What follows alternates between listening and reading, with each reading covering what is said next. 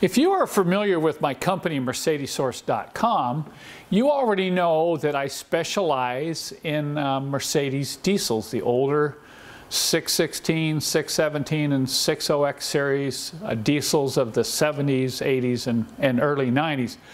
These cars are great cars. There's still hundreds of them running around.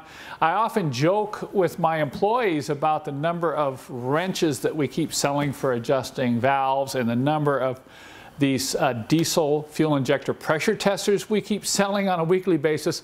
It tells us that there are still a lot of people out there maintaining these old Mercedes diesels. And today I want to talk a little bit more about fuel injectors. Now, I've got a number of videos up about fuel injectors, but we keep learning things. Just like anything in life, you never stop learning, and so is the case with these mechanical Bosch diesel fuel injectors. You know, we offer all the items you need to rebuild these yourself, and it is a fairly easy DIY job. It's something you do not need to be afraid of. We have the testing equipment, we have the tools, we have new nozzles, we have the adjuster shims that you have to install in here to set the release pressures, everything. We carry everything, including complete instructions on how to do this yourself. But we also rebuild these in our shop. So we've handled hundreds of these, and we're seeing some new problems develop with these, and it's largely due to age. You know, some of these are getting lots of miles. We're talking hundreds of thousands of miles on. People keep trying to use these housings when they rebuild their injectors. We don't have these parts new. All we have are the nozzles. You can replace the nozzles. But we're getting reports of people putting new nozzles in. They're saying, hey, there's something wrong with your nozzles because my injectors, you know, they're not firing properly, or they're making funny clicking noises, or they're nailing or clattering. And we're finding out the problems are not related to the new nozzles. The problems are related to these old housings, okay? And in this video, I want to show you some of the problems we're running into when we rebuild these in our own shop. Sometimes we have to reject these. That's right. Not every housing is rebuildable. So keep that in mind if you're considering rebuilding your own fuel injectors. But I want to show you some of these problems, because some of these we've learned by a little pain ourselves, and hopefully this will alleviate you of having to go through the pain of finding out, oh no, I've got a bad housing. Now what do I do? The first thing I want to talk about is cleanliness. This is extremely important, almost as important as when you work on a transmission. If you allow any particles of dirt, here's the nozzle and the central pin that moves up and down. If you allow the smallest bit of dirt to enter into this nozzle, it can cause scoring inside the pin housing, and that will lead to the injector tip hanging up and causing that typical clang, clang, clang, clang, clang, clang.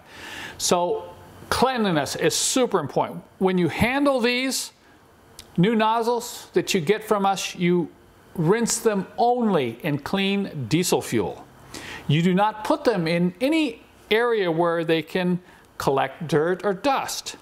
And then when you're using the pump, we do supply a filter, but this filter is not fine enough to keep out all particulates that may damage this little nozzle right here. So when you get the pump, you want to put brand new diesel fuel right here in the reservoir, and go ahead and pump out maybe a half a cup, so that you clean the pump out, you clean the line out, make sure that's completely clean.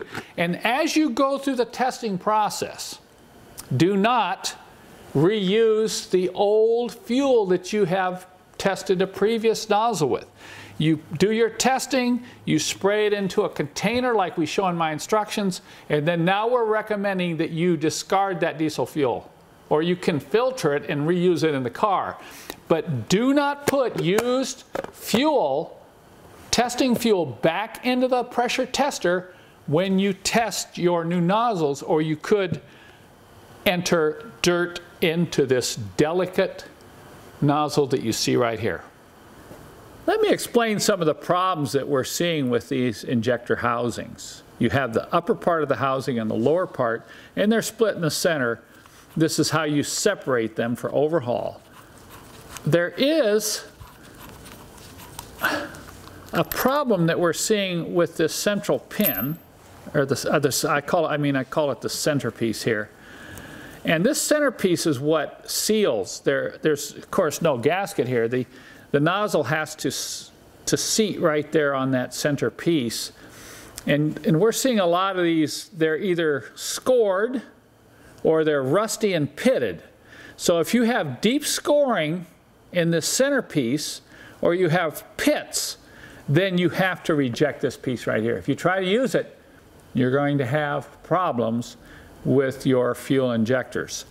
The lower housing is usually not a problem. It gets really gummed up inside, and what we use to clean that is a bottle brush like you see here. And you can even attach this to a drill to speed the cleaning process of going down in there and cleaning out all the carbon that may collect down in this lower half of the injector housing. So generally that's not a big problem there.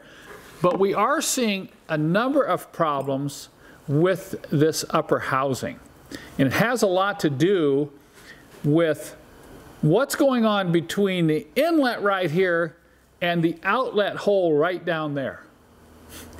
And without being able to cut these apart, you do not know, particularly if these injectors have been running like waste vegetable oil, or they've been sitting around a long time and collecting rust and crud down in there. You can see, I've got one here that's kind of dirty.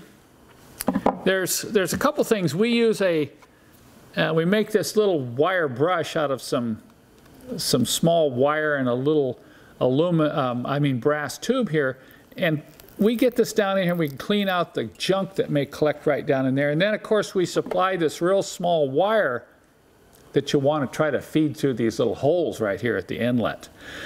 But even then, there are times we have to reject these upper housings, and let me show you the test we are currently using to determine whether or not these are acceptable to use. After we thoroughly clean these upper housing halves, we do a compressed air test.